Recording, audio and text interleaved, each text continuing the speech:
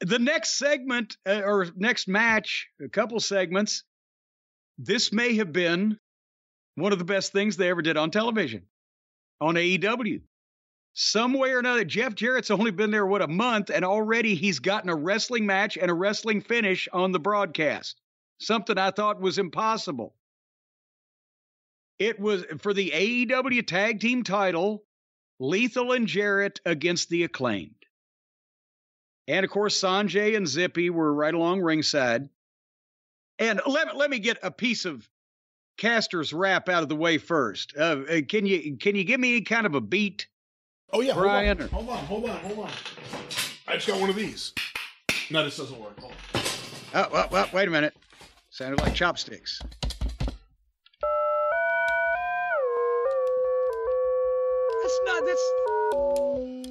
That's not a beat. That's the theme to the Twilight Zone. Okay, that's a little bit of a beat. All right, just stop it. Oh my God, you're giving me convulsion. I'm going into seizures. All right, you want to go a cappella? I'll go a cappella, or even to an archipelago to get away from you.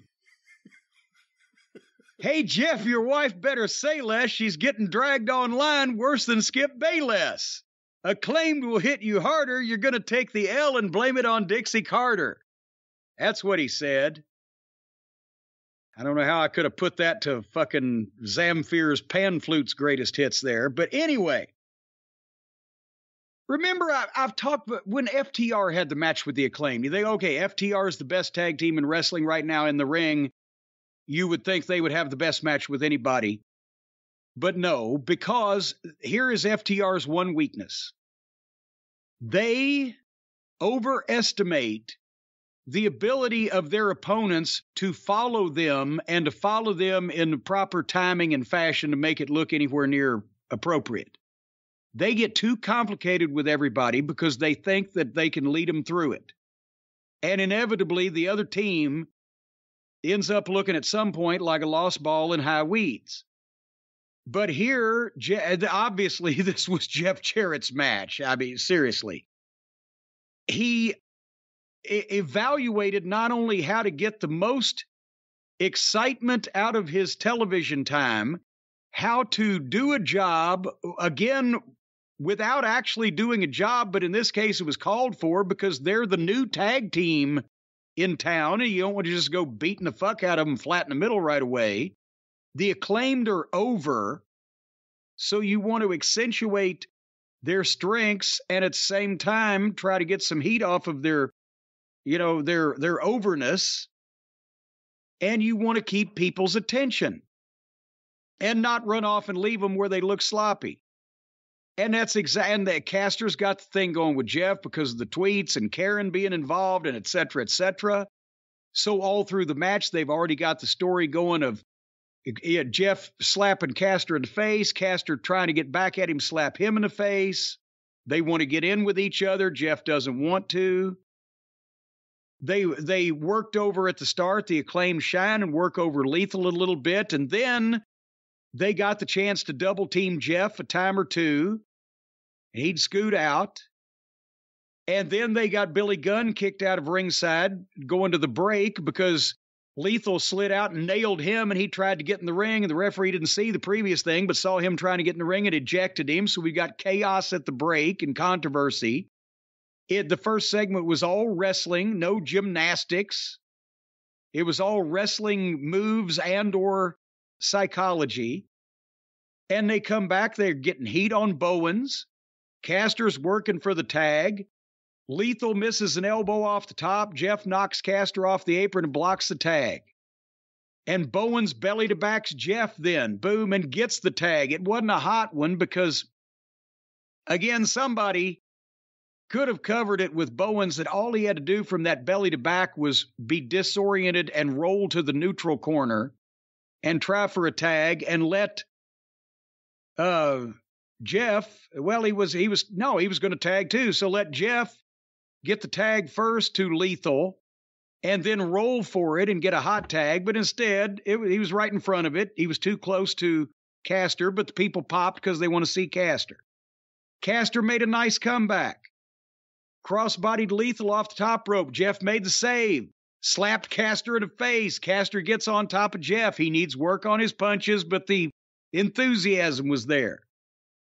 And then they go to double team Lethal, and Jeff pushes Caster off the top to the floor. They hit Bowens with a double team, get a 2 count.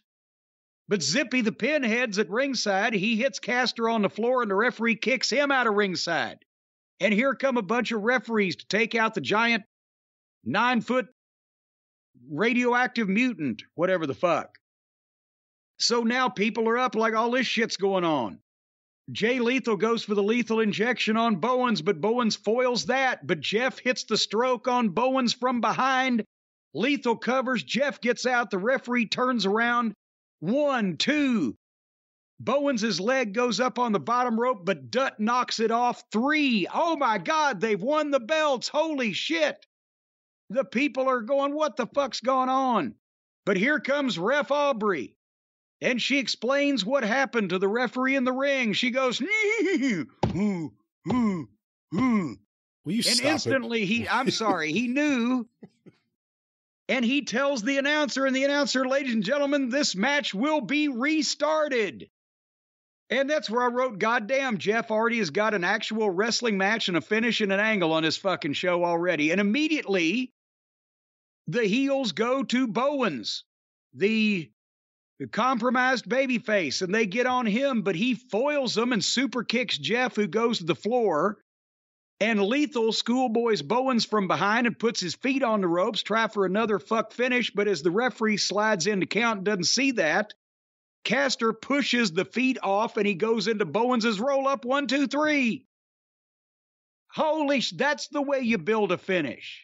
That's the way you build a match. That's the way you get a young babyface tag team that's a little bit green but has a lot of fucking enthusiasm and a lot of people that like them. That's the way you get them over. And at the same time, the heels have a bitch. Hey, we won. Well, you wouldn't have won if the referee'd seen such and such. Well, that doesn't count because the referee didn't see it. What's this other referee? There's controversy. That's the way you put shit together, folks. It's not that fucking difficult. Everything that we have talked about, all these matches missing, had in that match, you had some of it. And they didn't even do an afterbirth. Imagine that.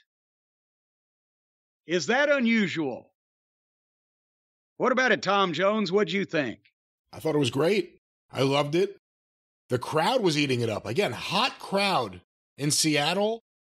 And they loved this, and that elevated the match even further. Obviously, Jeff Jarrett gets a lot of credit, and you're putting it all on him for putting a match together. But I think the Acclaimed, it's one of their most impressive outings. Again, it's not an FTR kind of match, but what they were able to do and get the room behind them. That match with them against Swerve and Keith Lee at the pay-per-view, where they didn't win the belts. So much of the story was about the crowd getting behind them and wanting it. And then they kind of got away, and I don't know. There was a different energy for a little while. This was the crowd really wanting these guys to win and really being into the match. Yeah. And great match. And I'm going to say it here. There are moments that are misses, and we didn't have a 6-man match on this show.